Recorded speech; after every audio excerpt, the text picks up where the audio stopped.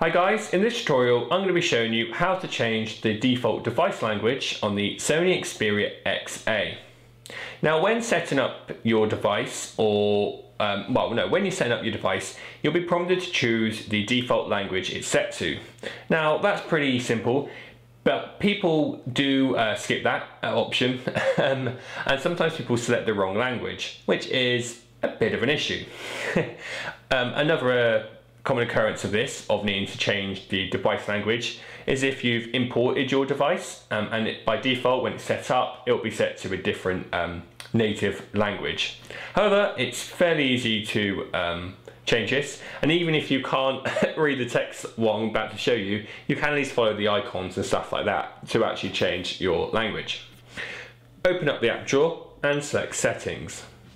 We'll scroll all the way to the bottom and we're looking for language and input. And from there, we're looking for language at the top.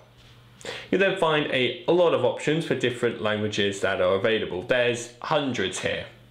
Once you basically found your language you want to use, I obviously just want to select English United Kingdom, just select OK.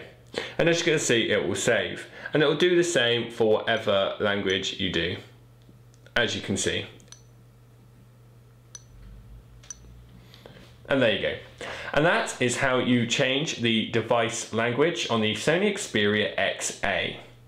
Thanks for watching.